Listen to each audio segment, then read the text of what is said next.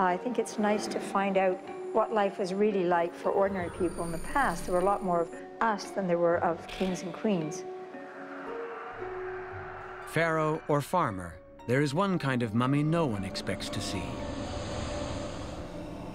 Babies. Man. Everything about these tiny bundles is a mystery. Alas, we have no idea how these two baby mummies arrived at the ROM.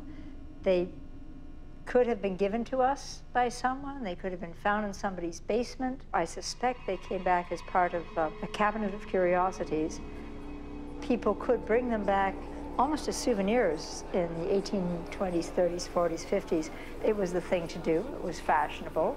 My friend bought a mummy. I'll buy a mummy as well. It was a mummy craze.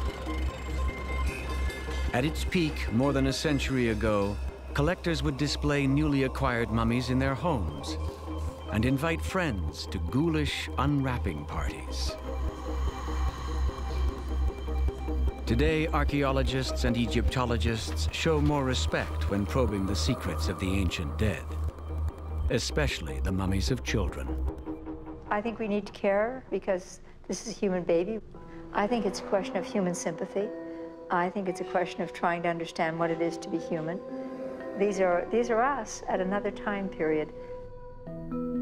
Using the tools of modern forensic archaeology, Andrew and Gayle hope to learn more about these children.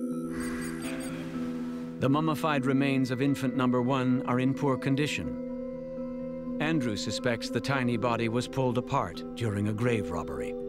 My bet would be that that's a quick grab out of the tomb. Ah, astonishing. Infant number 2 appears to be in better shape.